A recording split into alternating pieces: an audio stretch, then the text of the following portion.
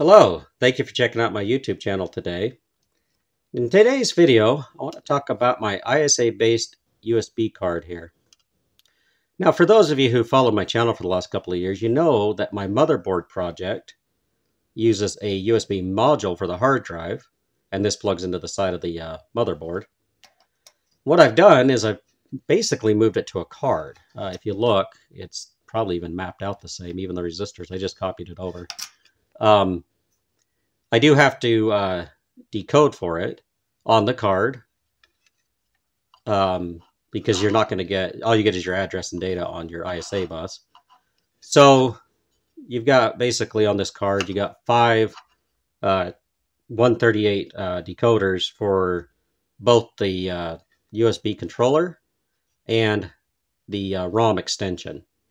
So I've got a ROM extension, and this one is it's a 32K chip, but I'm only mapped out for 8K of it, and it's the bottom 8K of the chip. So if your code is bigger than 8K, it's not going to work on this board. What I've done, though, is I put some jumpers on here, and you probably won't be able to see that in the camera very well. But you can select where it sits in memory, the ROM extension that is, with these jumpers. So E0000 or D0000, and then this selects basically 8K segments between that. So you can go from D followed by 4 zeros all the way to EE followed by 3 zeros in 8K segments all the way up. And that way it doesn't conflict with any of your existing ROM extensions if you had any.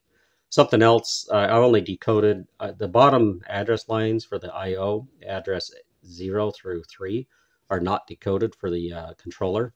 And if you see there's space here, I could actually decode those down, put a jumper, and then you could have the base address of the host here at different locations, and then you could put two of these in your machine, obviously with the code corresponding to each one.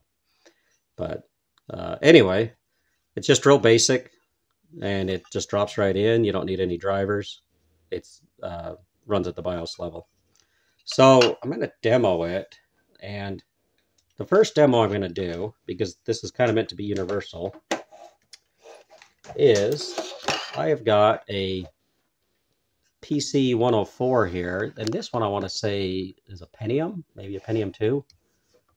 I got this recently, and what I did was I created a ISA header here and USB-C for power, and we'll just plug the card into one of these. I can't remember if I labeled the bracket in or not. Actually, I think, anyway, if I didn't, I probably should put an arrow on there. Now we'll plug in our drive, and let's boot this thing up. It was being a little finicky.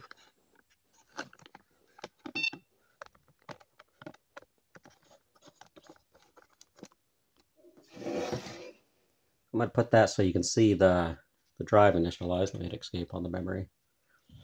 Let's pull this in.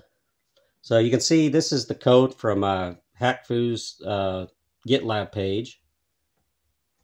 The standalone version, I just downloaded it. This one might not be the most recent version, but it's at least in the last month or so.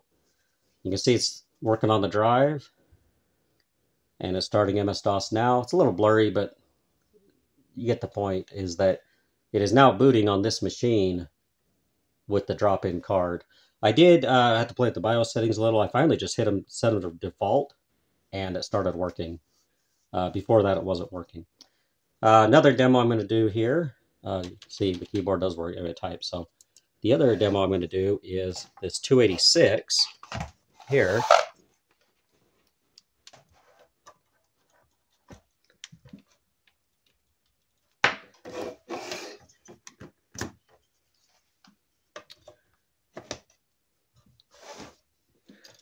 You got a toggle switch for this.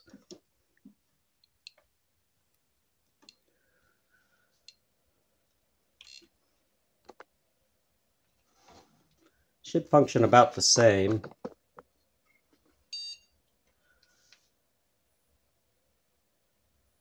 And yep, lights flashing.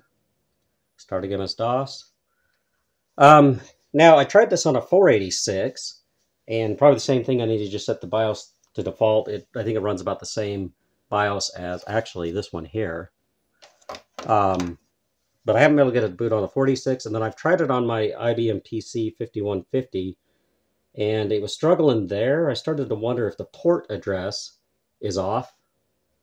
Maybe it's conflicting with something, but so you can see it works with these two PCs, and then really not necessary to do a demo, but it obviously works with my homemade PC here.